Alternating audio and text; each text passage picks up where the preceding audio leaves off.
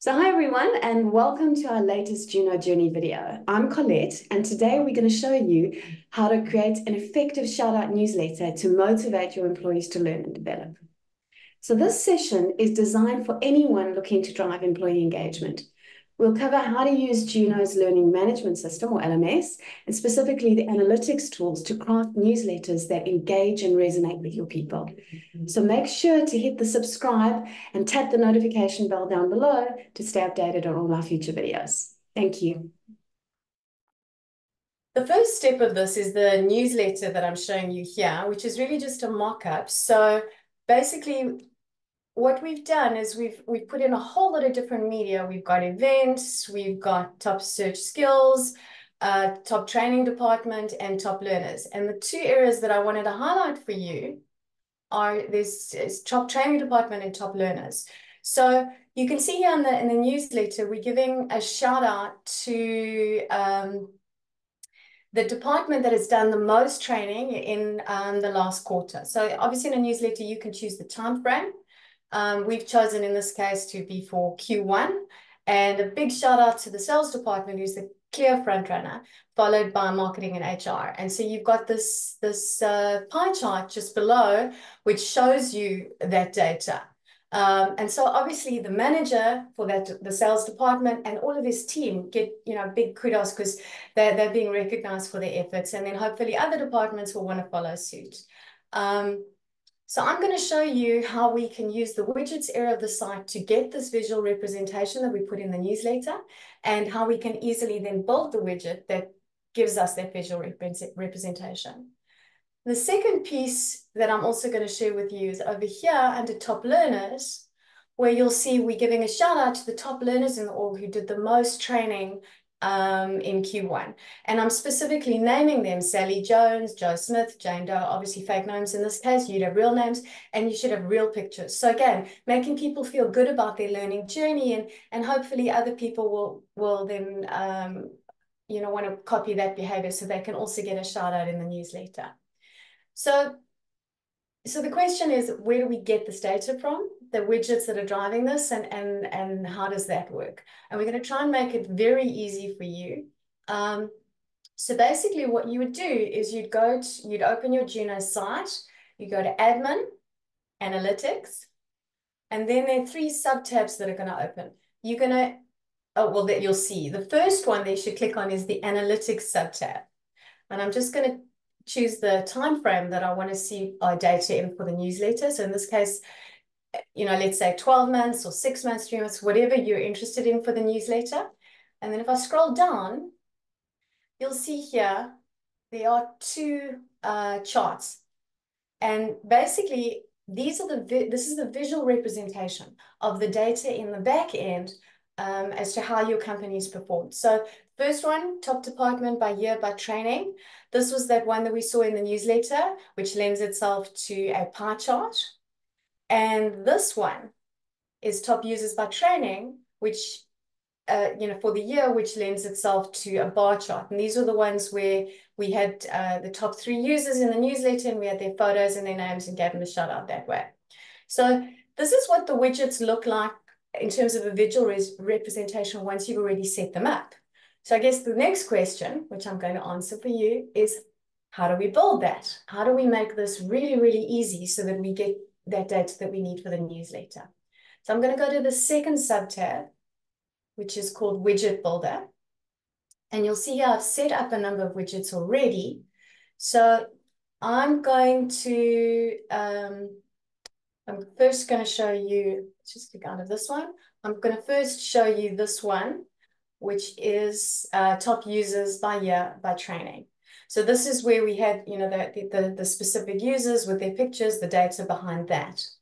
So I'm going to click on the activity plus icon, and it gives me a whole lot of options.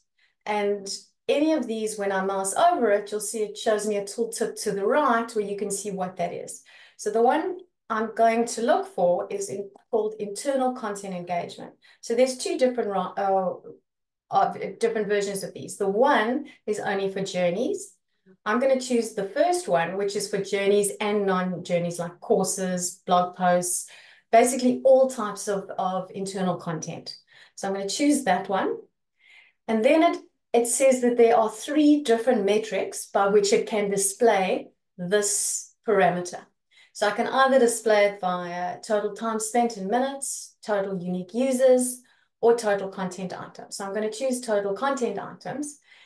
And then I'm going to change the time frame just to give us a bit more data. I'm going to change it to 12 months. So what you'll see here is a graph that, it's very difficult to interpret what's going on here. Basically, it's saying that with 347 units of training or training items consumed in 12 months. But what does that mean? Who consumed them? Which department? I need to put it in a meaningful way that departments can translate into action for the various departments. So this is where I'm going to actually break down this 347 into departments. That's why I click the breakdown tab. And when this is finished loading, I'm going to click on department. And you'll see it takes the 347 and now splits it among the various departments.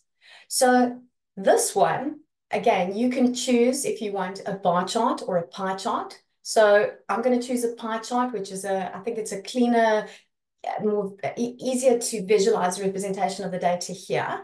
And what we're seeing is that sales came out on top, followed by marketing, followed by HR. And this is what you then saw in the newsletter, where we can give a shout out to the department and the manager for doing the most learning in the year. And then if you want to export this to Excel, you just click on the little up arrow here in the top right. You press export to Excel and you'll see it's just going to create an Excel spreadsheet, which you can open, you can edit, manipulate it, and maybe send it on to your colleagues, however you want to work it. But you'll have that version that you can save. What I'm then going to do is I'm going to press create. But just before I do that, I'm just going to call this V2, version 2. I'm going to press create, which saves the widget.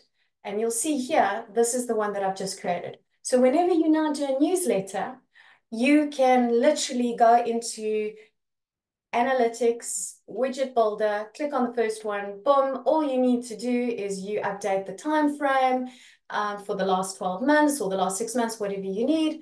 And there you get that beautiful picture, which you then can screenshot into your newsletter, or you can have an updated Excel export.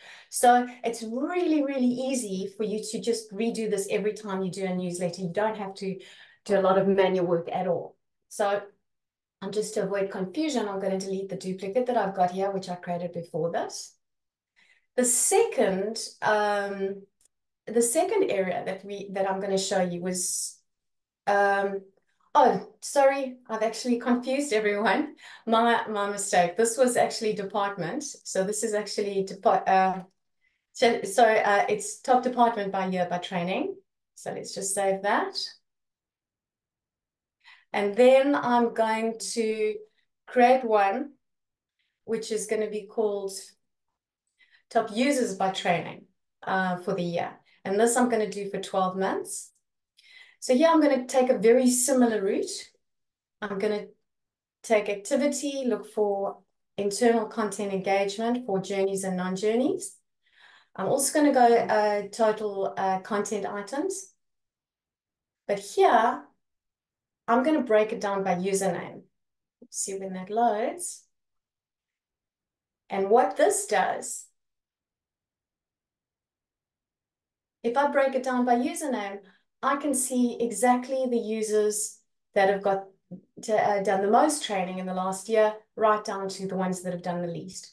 And these top 3, I can then give a shout out in the newsletter, say, well done, Ruby, Anisha, and Jaden. You are top 3 learners for the year. And hopefully the other ones and the laggers down here will say, you know what? I really want to be in the newsletter as well. And I also want to get a shout out. So I'm going to do more training and hopefully we'll see their names further up the list next time.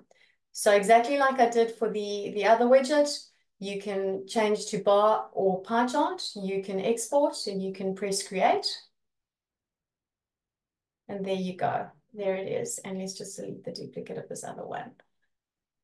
So it's really, really very simple. You've now got this amazing visual representation down here. That's for 3 months. So I'm just going to show for 12 months, so you've got a bit more data.